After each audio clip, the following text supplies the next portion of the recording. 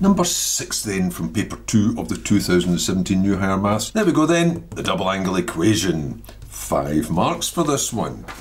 Now notice, no degree signs. There it's confirmed there. It's in radians. That's not a big problem really, just set your calculator to radians. If you're really unhappy with them, by all means do it in degrees, but put your answer back into radians afterwards. There's no shame in that at all. Well, double angle. This will need to get changed back to this single angle here, and it will need to match it. So when you look up the 3 forms of cos, you'll be wanting the one that matches just sine. That'll be the 1 minus 2 sine squared. That's your first step. 5 sine x minus 4 equals, now notice it's 2 lots of it. It's going to be replaced by 1 minus 2 sine squared x. Doing that gets the first mark. You wouldn't get that mark just for stating cos 2x equals 1 minus 2 sine squared on its own without referencing it being substituted in. But of course you're going to substitute it in the relevant place. Now you just need to gather that all up because you've obviously got a quadratic in sine. Squared on its own number. So it all needs brought over. Well, that's going to be negative 4. That will come across as 4 sine squared. That's the only term that says sine. So plus 5 sine x, and that just leaves the numerical part. Minus 4 minus another 2 will be minus 6 equals 0. Doing that gets the second mark. Fairly standard. Next, if it factorises, factorise it. Now you can do another little substitution. Let s stand for sine x or let x stand for sine x, but I really don't see the point in that. Because you know it's a quadratic in sine x. The real nuisance is the 4 and the 6, because there's no prime numbers in this quadratic for its factorisation. Well, 6 could be either 1 and 6 or 2 and 3. Well, this is the way I do it anyway.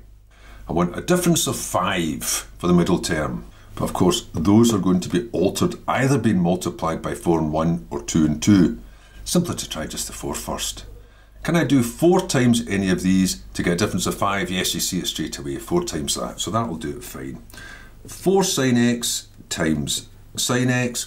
The 4's to multiply the 2, that's the outer pair, so that must be the 3. It's a positive middle, so it must be plus the 8 and then minus the 3. Doing the factorisation gets the next mark. Right, so what's that? Product coming to 0 means one of them, or either of them rather, could be 0. So if this is responsible for that 0, sine x would have to be 3/4. Just take 3 over divided by 4. If this is responsible for it coming to 0, then sine x must equal negative 2. Doing that gets the next mark. Now it's just a case of getting the solutions. Well, this one's straightforward. For this part here, there's no solution. Give the reason, but you don't need to. See in the marking scheme, they just accept a sort of score through. But the reason is, sine of x can't exceed 1 or negative 1, or you could put it down this way.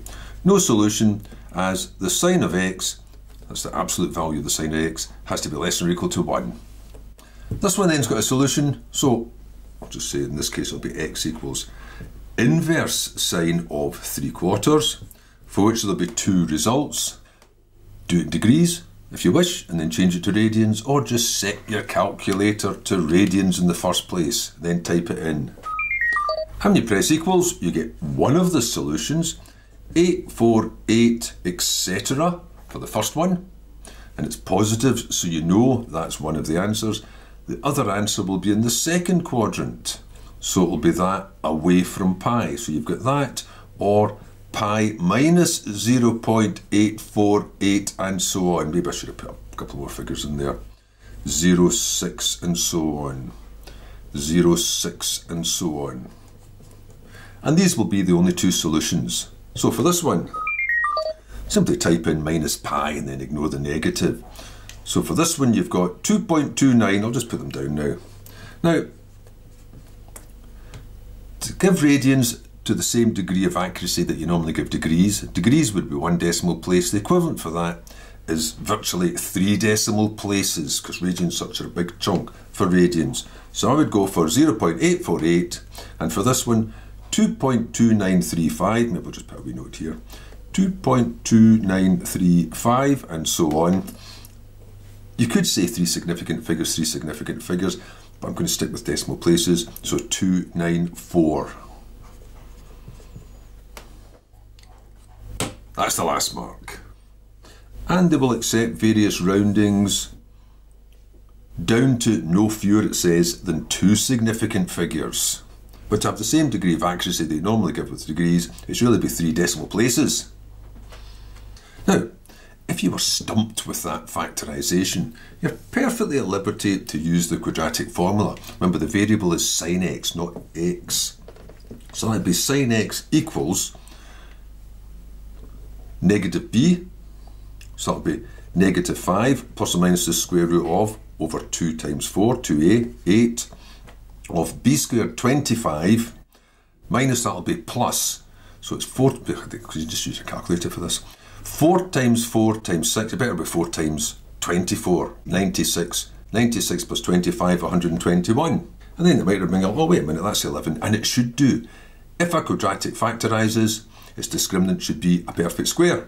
Although you could just put that in as inverse sine of the whole thing. First with the plus, then with the minus, which will come up error, of course, because that number will turn out to be negative 2. You could carry on from there. Oh, we'll just do it now, I've said it. So what are the 2 answers you're going to have?